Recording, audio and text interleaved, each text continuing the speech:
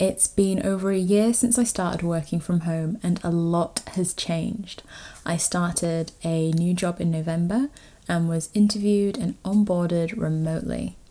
The structure of my team has changed and I've started coding a little bit too. If you want to see what my routine used to look like, I'll add a link in the description box below. But in this video, I will share an update on my working from home routine. I've not used this video effect in a while, so I'm hoping I'm not too rusty. But let's jump back a few hours to this morning to begin. Remember when I used to wake up at 6:30 a.m?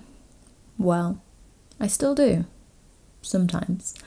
I listen to my body a lot and I feel that if I need the extra sleep, I'll snooze till about 7:30. That's the beauty of working from home.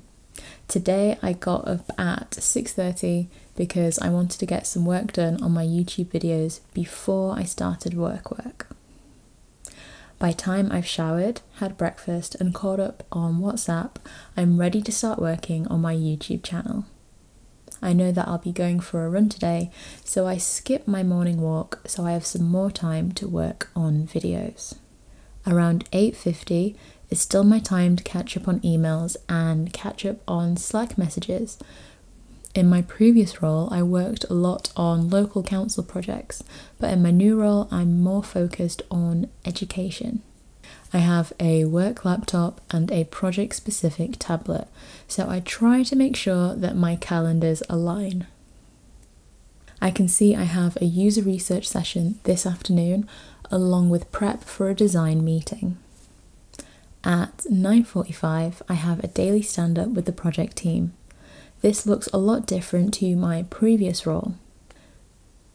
Our project team is made up of a user researcher, content designer, UX designer, business analyst, delivery manager, product owner, quality tester, a front-end developer, and a back-end developer. We all hop on Teams and discuss what was achieved yesterday and what we'll be working on today. Stand-up helps keep track of what everyone is working on in this sprint and also provides an opportunity to share any blockers we might have and see if other members of the team can help with this. At my new company, we work in Agile, which is an iterative approach to working. We work in 2-week sprints, with each sprint building and improving on the lessons from the previous sprint.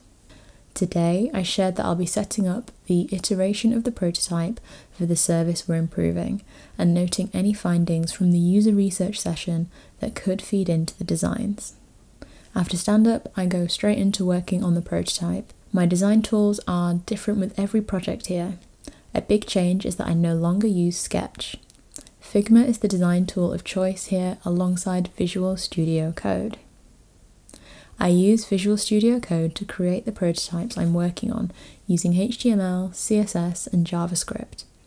It makes the prototypes more interactive and responsive than Figma, and I'm also working with an existing design system, which helps speed up the design process. Coding has been a huge learning curve for me, but I'm really enjoying the process, and I think I've got to grips with the basics. I must throw out a disclaimer that not all designers need to know how to code. It depends on the company you work for and if it's required on the project. And even if you don't know how to code, this might be something you can learn on the job, like myself. Tuesdays are run days. During lockdown, I did the Couch to 5K plan and it got me into running. I've tried working out at home, but this didn't really work.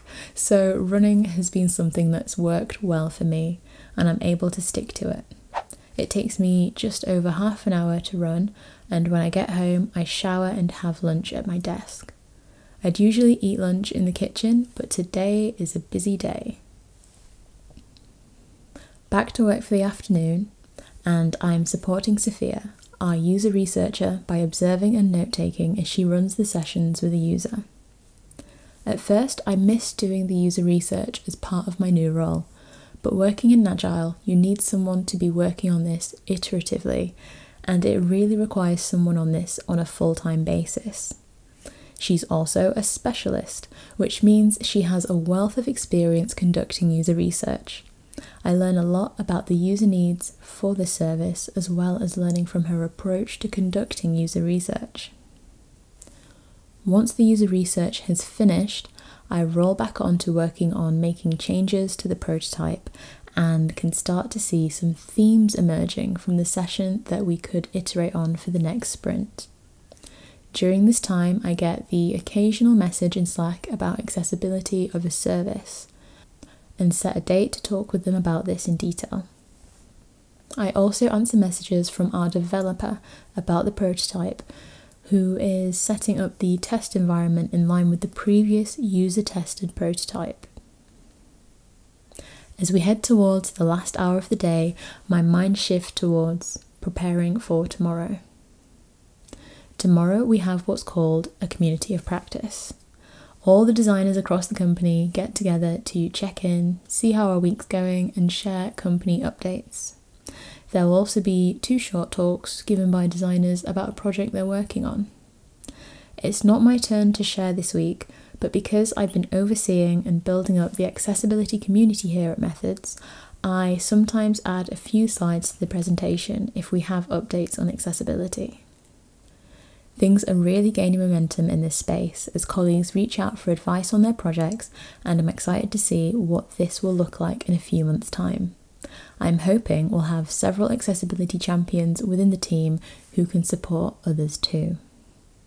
I usually sign out at 5:30 and grab my headphones and listen to a podcast on my walk. These could be anything from design to well-being or productivity. I'm currently listening to Side Hustle Pro by Michaela Matthews Okome. This podcast actually helped me get organised and back into filming my videos, as when I started my new role it took a lot of getting used to, and balancing social media with work life and home life was a struggle, so I simply dropped social media as a priority until everything was back in check. I try to be very mindful not to stretch myself too thin. In the tech industry, you hear about some people getting burned out, which is work-related stress or exhaustion, and I want to do my best to stay well. Well-being is something that my company highly supports. They give everyone access to the Calm app, private healthcare, and promote well-being. Hope you all enjoyed watching my updated day in the life video. So much has changed, and if you have any questions about the new structure of my team or what it's like learning to code, let me know in the comments below. As always, have a wonderful week, and I'll see you in the next video. Bye!